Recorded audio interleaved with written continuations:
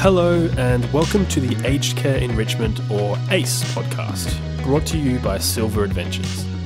Every fortnight we invite aged care industry experts, thought leaders and passionate individuals to share their knowledge and experience with us as we examine ways to improve the quality of care and the quality of life for seniors. I'm your host Ashton Efe, and today we're talking to Dr Jenny Waycott. Jenny is a senior lecturer at the University of Melbourne in the School of Computing and Information Technology, and her research is focused on human-computer interactions and how people are using technology in all aspects of their lives.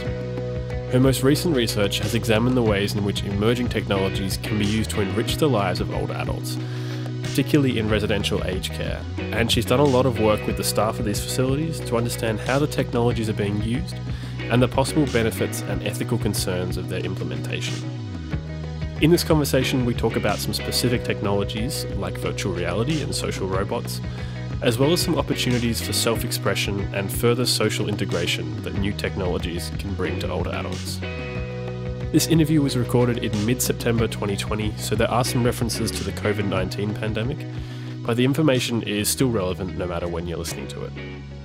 So I hope you enjoy this conversation with Dr. Jenny Waycott. Thank you so much for joining us today, Jenny, on the podcast. You're welcome. Thank you for having me. Can we start a bit about yourself and your research? Sure. So I work in a field of research called human-computer interaction. So it's an interesting interdisciplinary area of research that brings together technology, looking at how we can design new technologies, but also a focus on people and how people benefit from new technologies, how people use technologies, what the experience is like when we're using new technologies, how we can improve that experience. So I work in the School of Computing and Information Systems at the University of Melbourne, but I don't have a background in computer science. I come from originally a background in psychology. So I'm very much interested in the human part of the human-computer interaction relationship. And in the last 8 years or so, I've been focusing on older people and designing for older people, designing for aged care settings, looking at how technologies are being used in interesting ways in aged care and to support older people who might be feeling socially isolated, to help them feel socially connected. So yeah, it's an area where I think there's a lot of potential for new technology to provide great social benefit, but it's also an area where there are a lot of challenges and there's a risk of, if things don't work according to plan, actually creating problems for the people using the technology. And so I'm quite interested in how we can make sure that we design and deploy new technologies in ways that are not only beneficial for the older people and for aged care, but also that don't create burdens or ethical challenges in that setting. Great. It sounds like there would be a lot of work in design, as you said, and reimagining the way technologies are used. Before we touch on that sort of area, can we talk about the actual research you're doing? You're going into aged facilities, you're working with developers. What does it look like, your day-to-day work? Yeah, so I'm currently working on a project that it's sort of a program of research, I guess, and it's looking at emerging technologies for enrichment in later life. I'm focusing in particularly on residential care at the moment, but I'm also looking at other settings, so older people living independently.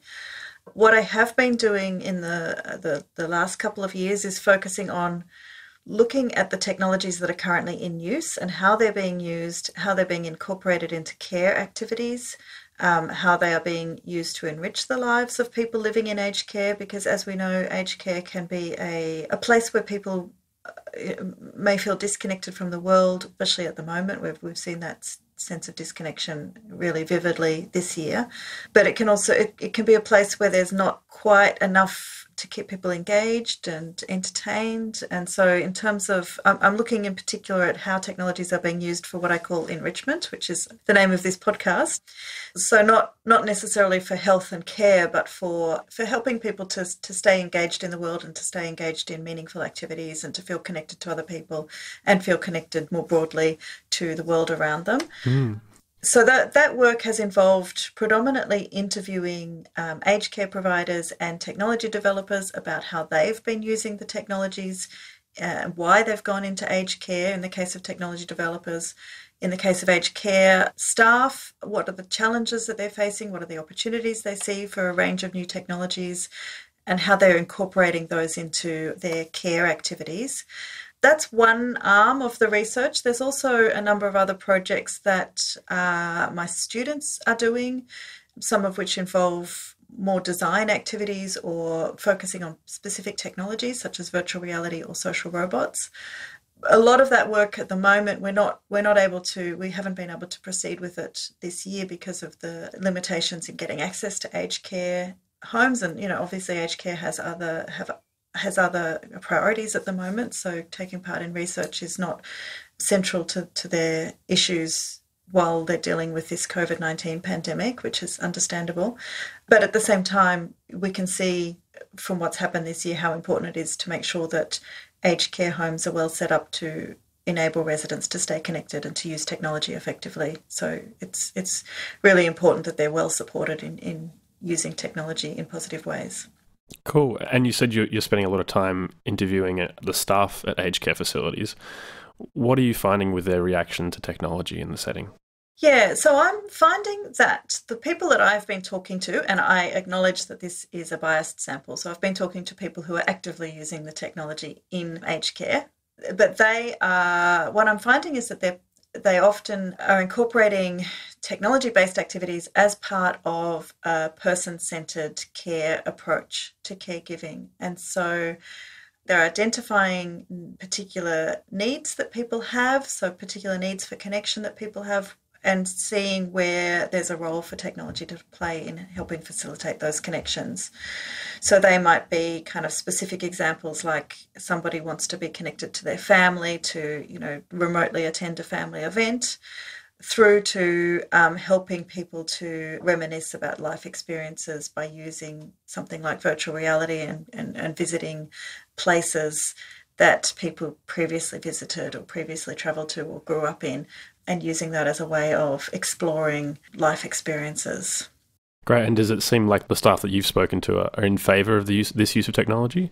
Yeah, the staff that I've spoken to are in favour of using it when it addresses a need. So it's not necessarily a blanket, let's use technology because technology is there kind of approach, but much more a case of this is something that we can see that a benefit that the technology can provide, whether that's a virtual reality for travelling to another place or whether that's something as simple as being connected via Skype. They're generally open to the opportunities that these technologies provide, but only in the sense that they respond to a particular need that the people they care for have.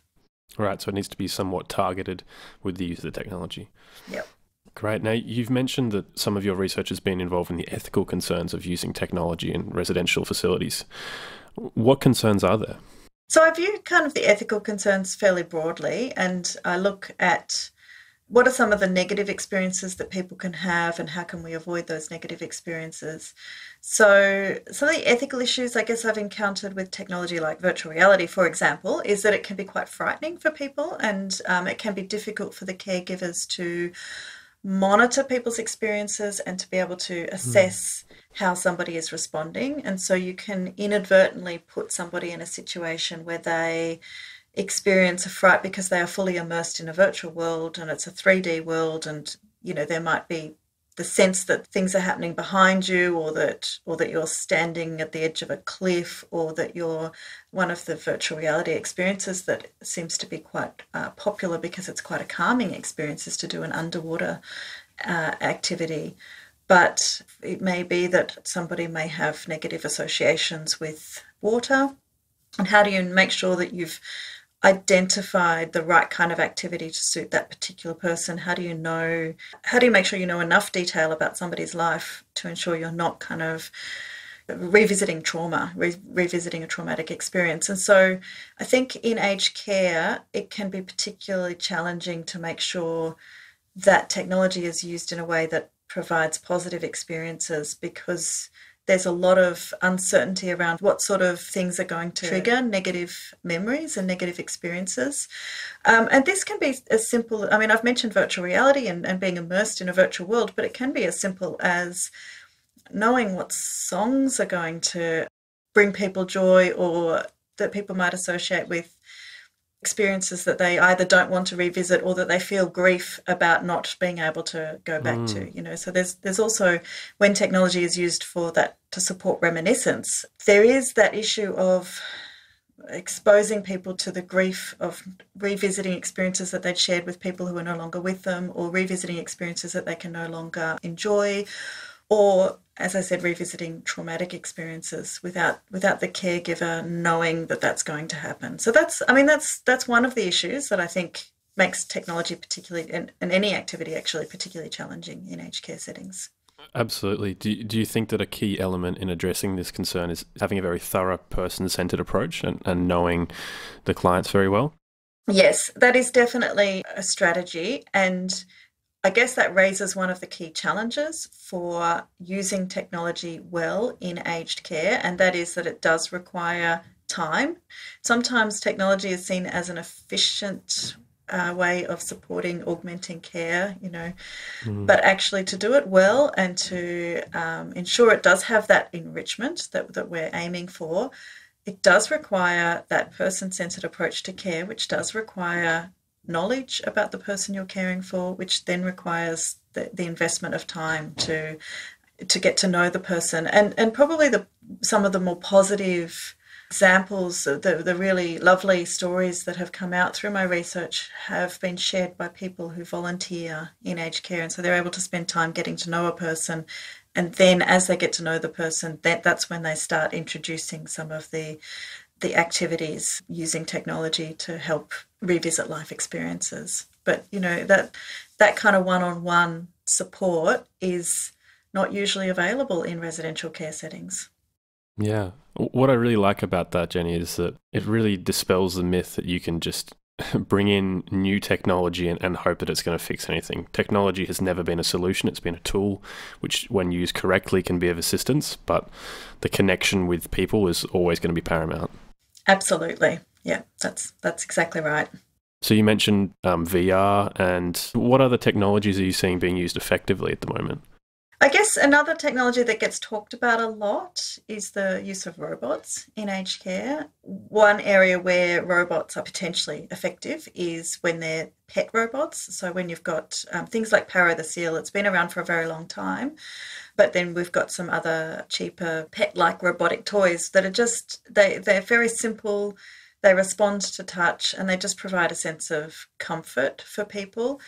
They seem to be very popular with some people. They seem to be a very effective way of giving people the sense of companionship that a pet might give them when you're not in a situation where you can have a pet or where the animals are not allowed to visit. I mean, most aged care homes do have animal visiting programs, but the robots can be a little bit more of a permanent presence.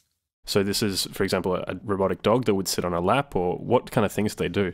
Yeah, exactly that. A robotic dog that you'd pet it and it would move its head a little bit and make some small noises in response. And just, it can respond in a sort of very simple way, but just to show that it's an animated, somewhere between a soft toy and a more sophisticated robot. So it's just makes small responses to being petted and talked to, and just provides that comfort of having an object to love in a way.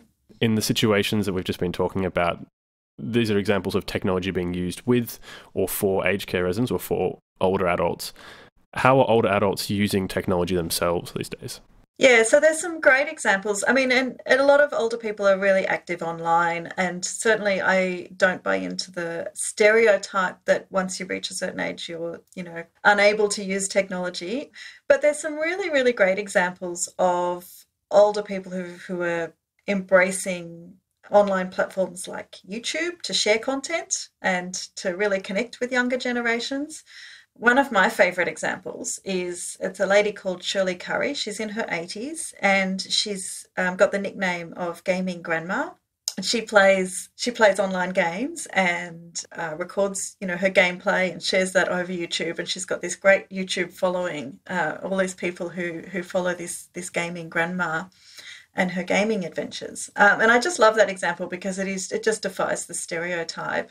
And it also, because she's interested in this activity, there's no reason why older people can't be interested in gaming. It doesn't have an age limit. So she enjoys it, she's interested in it, and it gives her that connection to this global intergenerational audience.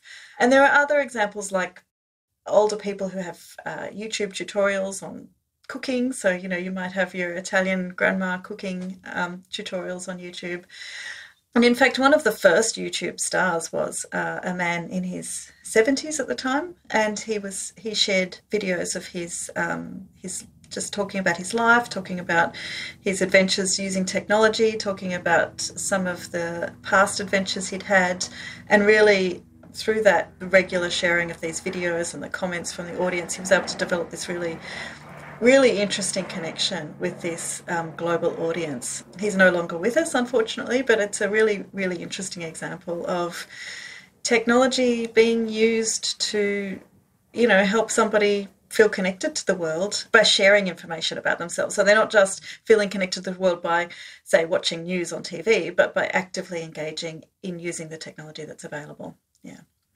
Now, you mentioned that in the design space, there's probably some room to tailor technologies or develop technologies that are more suited to older adults. What have you found in that area? What I've found, I guess, is that older people are quite keen to be involved in technology design. So if we want to kind of tailor technology for older people, we can involve them in the design process. And again, there's some great examples of older people being involved in design. So there's an organisation in the United States called Tech Enhanced Life, and they have regular sessions with a group of older people who they call the Longevity Explorers, and they come along to these workshops and basically explore prototypes or technology designs that they're evaluating for some of the companies in Silicon Valley. They critique the technology and they get involved in thinking about how technology can best be designed to support them. And they're people who are aged in their 70s, 80s, 90s. So we're not talking about necessarily the new retirees, but people who are further along in the old age journey. So that's a really great example. And some of the research that I've been involved in, we did something similar where we worked on a project that involved developing a bespoke social virtual reality application that we trialed with a group of older people.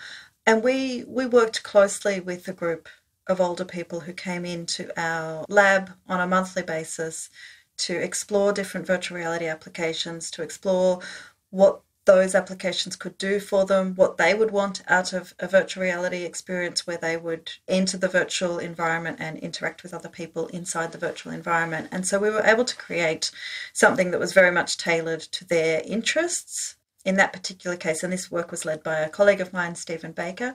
And in that particular case, we developed an environment that was made to look like a classroom, a fairly neutral school classroom. And so it was an opportunity to reminisce about what life was like in school days.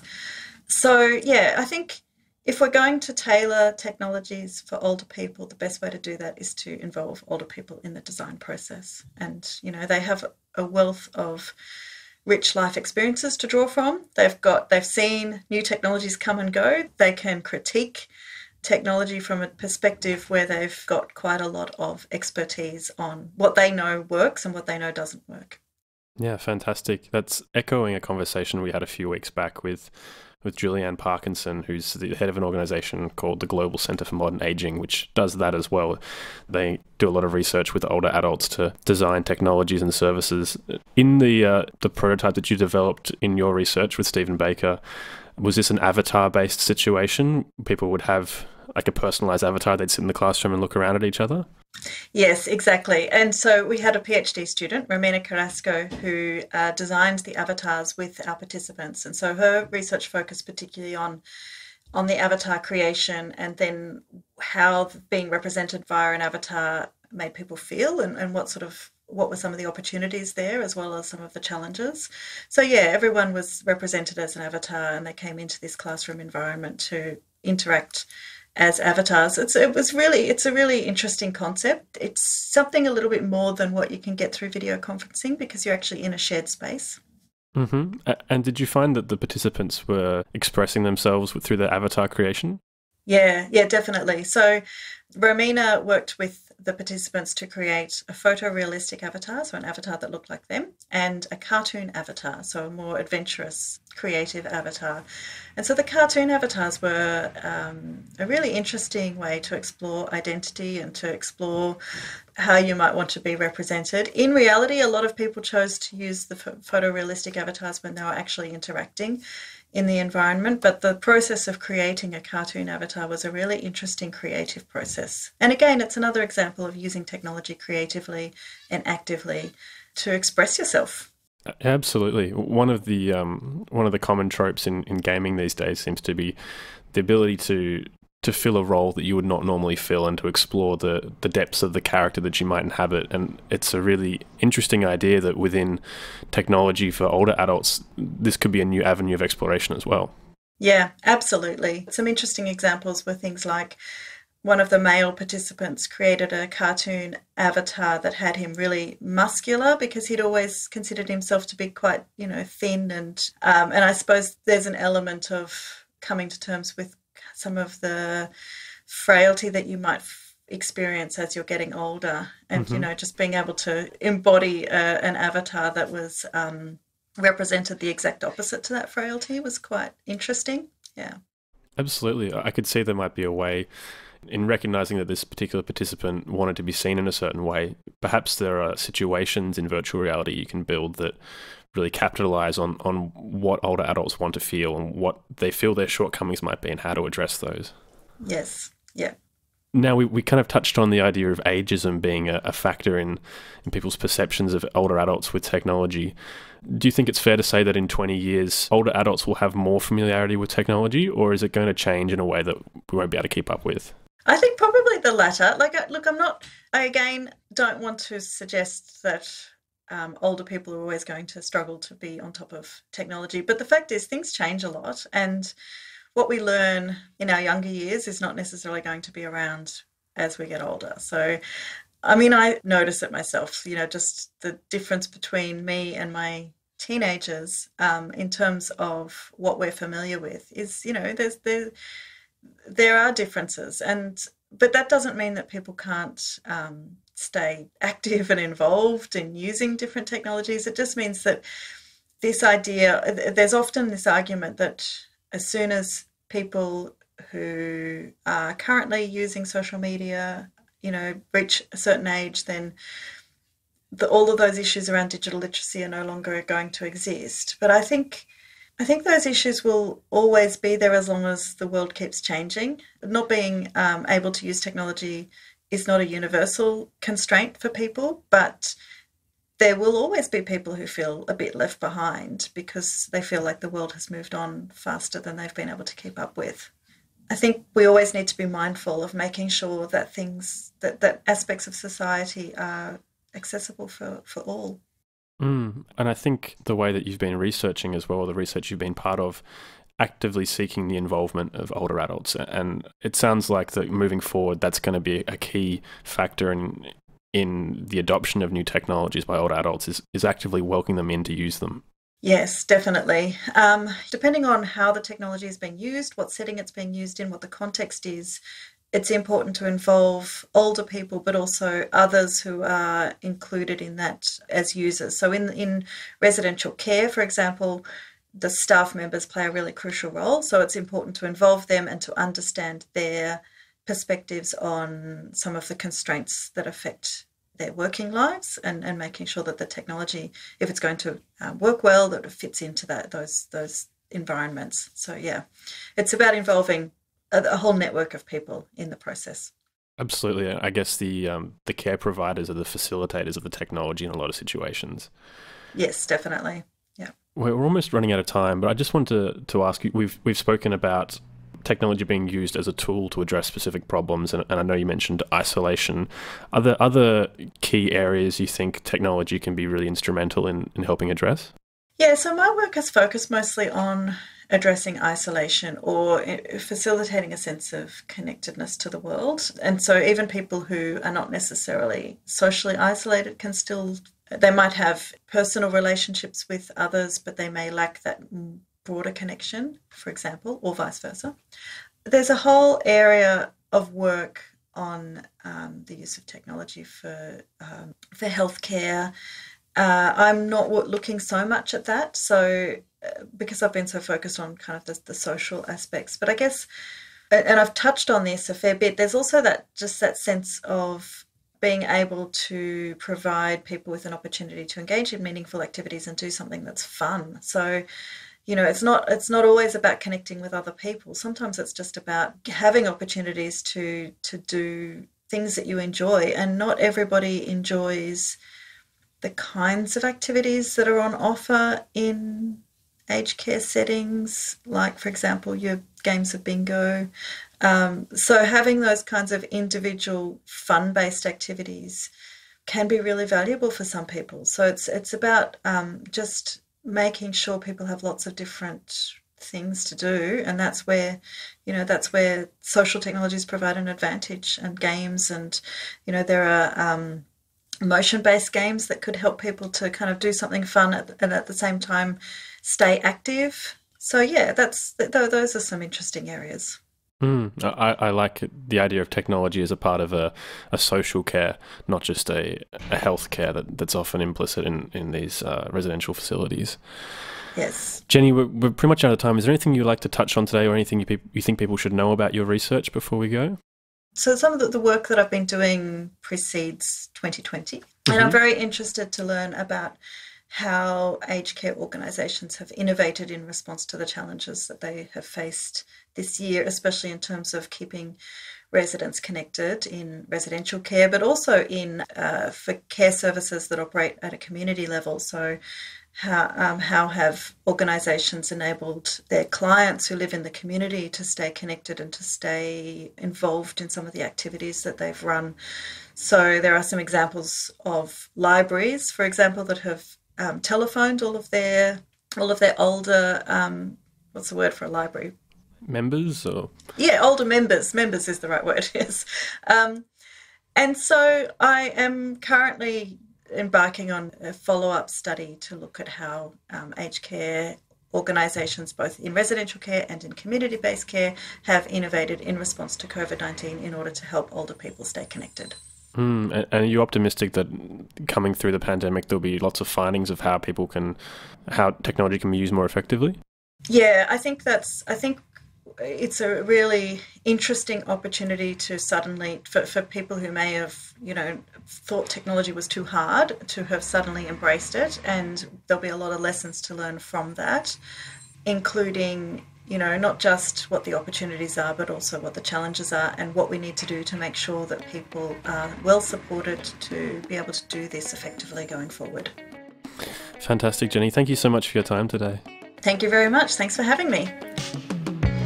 Well, I hope you enjoyed this episode of the Aged Care Enrichment podcast, brought to you by Silver Adventures. If you'd like to find out more, you can visit our website at www.silveradventures.com.au. That's SILVR Adventures. And of course, don't forget to subscribe wherever you get your podcasts to make sure you don't miss out on the next one. My name's Ashton Eve. Thanks so much for listening, and I'll see you next time.